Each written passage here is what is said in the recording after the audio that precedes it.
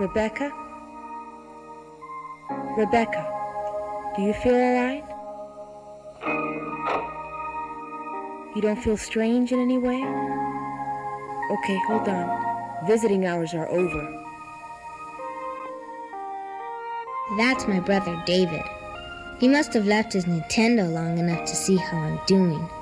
Typical. Hello, my name is Rebecca, and I've learned a powerful lesson today. It started out like a typical Saturday morning. I was eating breakfast cereal with my sister, Mari Carmen. She's a fashion monster. I swear she won't do anything unless she's decked out in an evening gown, high-heel shoes, and a pound of mom's makeup. I remember when I was that age. And then there's David. Boy, was I gypped when God was handing out brothers. Unwashed, uncivilized, and with the worst case of BedHead you've ever seen.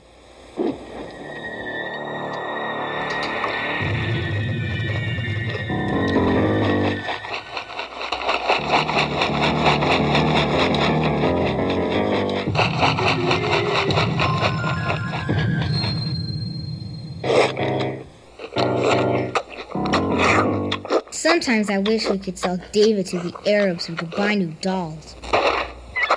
He messed up all our other ones.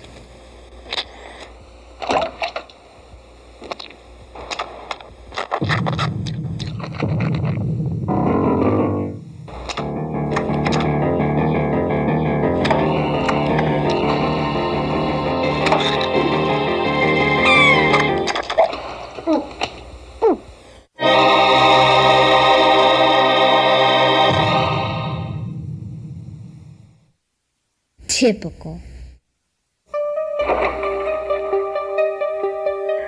Later on that day, I went outside to play with my doll, the only one I managed to hide from David.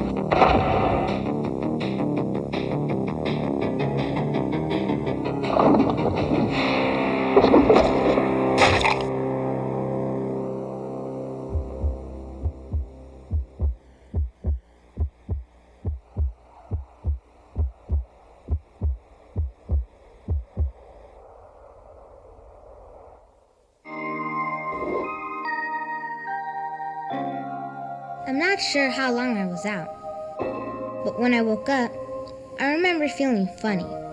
Not funny, ha-ha, but funny weird. When I saw the blood, I remember thinking, I could really use a Band-Aid right now.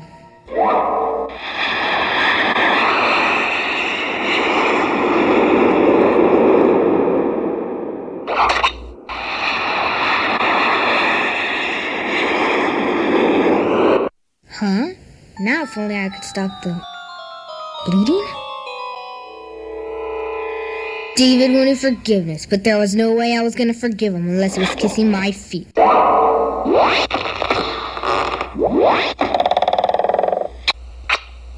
Wait a second.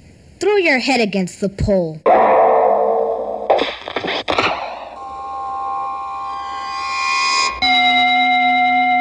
Fall on your face. Convolt.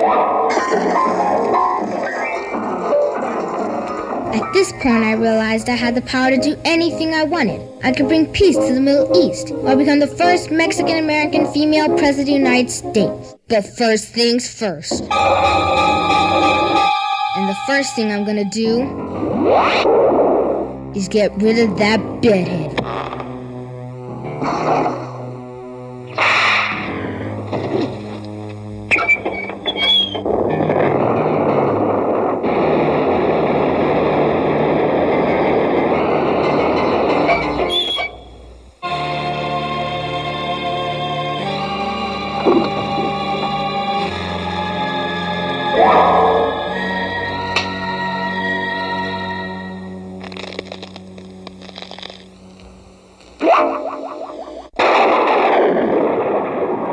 I realized now that I was kind of losing it at that point. I was out of control, a complete demento.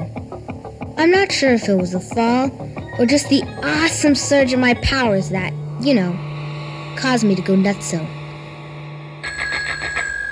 Looking back now, I guess it wasn't such a swell idea to tie David to my bicycle and drag him around at 90 miles per hour. But that bedhead was going down, no matter what. He must have gotten caught or something. Because before I knew it, I was flying through the air again. I don't remember much more after that. And here I am. A little bruised, a little shaken, with a headache. It was the first fall that made me go psycho. Because the second fall cleared it all up. I'm a straight thinking kid again.